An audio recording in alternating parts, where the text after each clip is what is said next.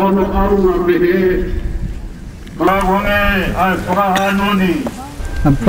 Minister, what's your thoughts and views on Tonga's future? I'm very positive about the future of Tonga. I think that before the King died, he made some very important changes with the appointment of the first commoner as Prime Minister, and that paves the way for more meritocratic government, people coming into jobs on their ability, and then the whole constitutional reform process has quite a head of steam. So I'm optimistic for Tonga's future. It was suggested that today's turnout was relatively low, given past traditions. What do you think of that? It's hard for me to judge because I was a schoolgirl in New Zealand at the time of Queen Salote's funeral, but for sure Tonga will have changed immensely in the last 41 years.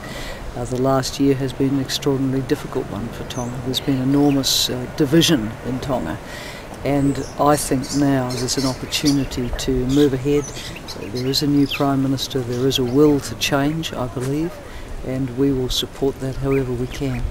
Prime Minister, is New Zealand playing a role in Tonga's future relating to constitutional reform? We have an aid program with Tonga, and we're always happy to help on better governance, human rights issues, as well as putting a lot of effort into basic education. So if there's a bigger role we can play, we're very happy. Tell us about the dinner you're having with the new King tonight. There's a dinner with the new King and with the other heads of government and heads of state and dignitaries who've come tonight, so that will be an opportunity to meet him again. I haven't met him for quite a number of years.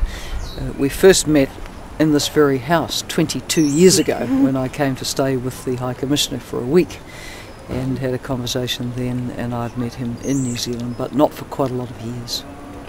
Listening to some people that were, lining the side of the road funeral, he went past and some of them had said that he was maybe too British to be Tongan. What do you think of that comment? They were from commoners that were lining the road as he drove past. He will have his own style, but I get the sense that he is likely to stand back and let Dr. Fred Savali and the government move on to do what has to be done in Tonga. As I said, these are very difficult times. 170 teachers have been made redundant in the past year, 30 education administrators. Class sizes are huge. You've got a young and growing population.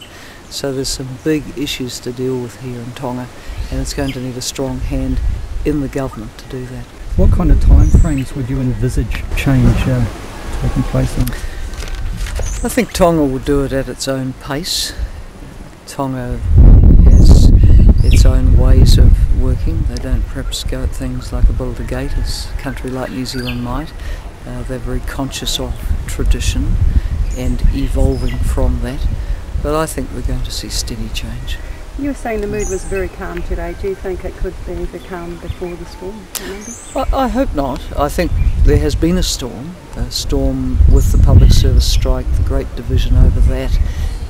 Then after the settlement, of course, the Tongan government had to face up to how it could actually fund the settlement. That's leading to a lot of pain in the restructuring of the economy. There's work to do here, and let's hope there's an open enough process for that to happen in a way that Tongan people can see the sense of.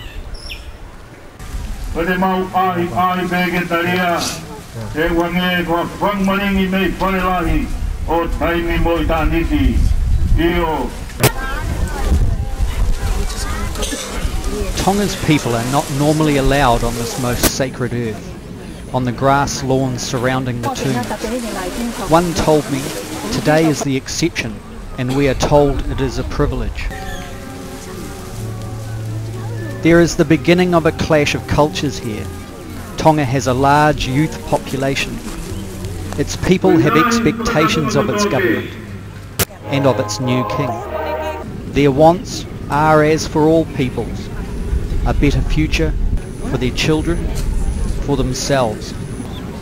There are education challenges here.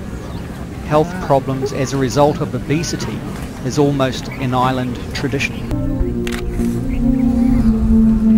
And to the tune of Danny Boy, the Tongan king's coffin was unfurled.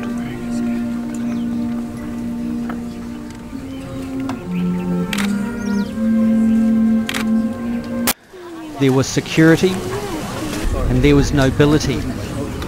there was respect for tradition, and there was a moderate police presence. And there was also the bizarre occasion of the new King George V arriving in his black London cab.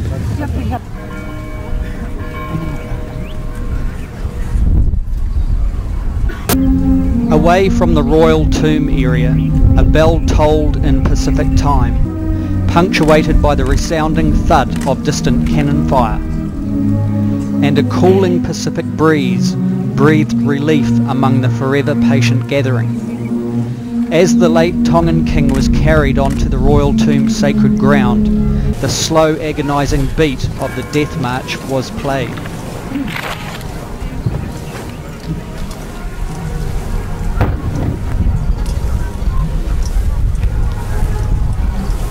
Along with the late king, it appeared that a large proportion of the past was buried this week in Tonga. The state funeral was akin to a snapshot of Victorian England.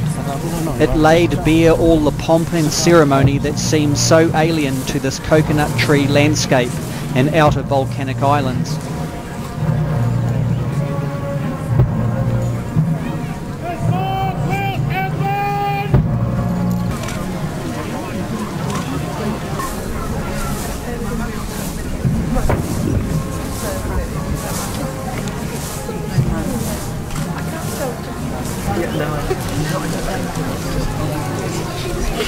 One could not help but wonder that it may be not only the burial ceremony for the aged monarch taking place, but also a burial for this island state's monarchy.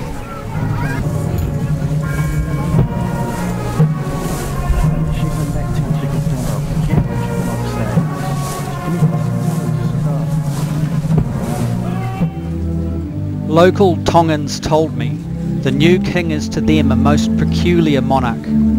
He is very English, more Balangi than Tongan. He speaks with a different accent.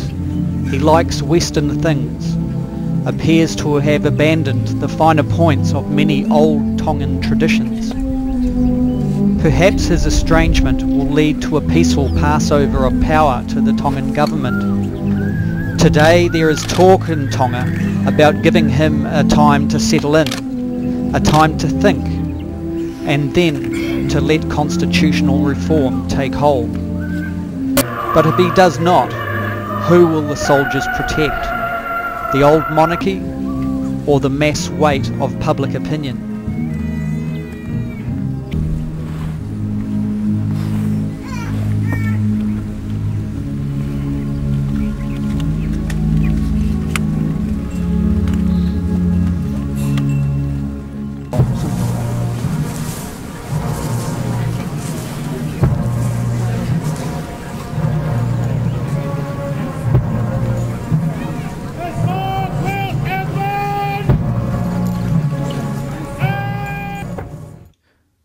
The new Tongan king leaves his father's funeral.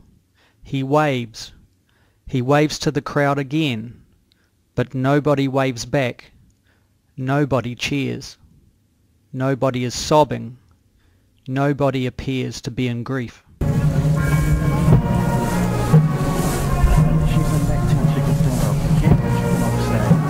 I feel it was a privilege to come today. It was an extraordinary ceremony. It was both elaborate and simple and very, very dignified, and the memory I'll go away with was how quiet it was. Just very, very quiet, incredibly well behaved school children, respectful adults. It was really a beautiful ceremony.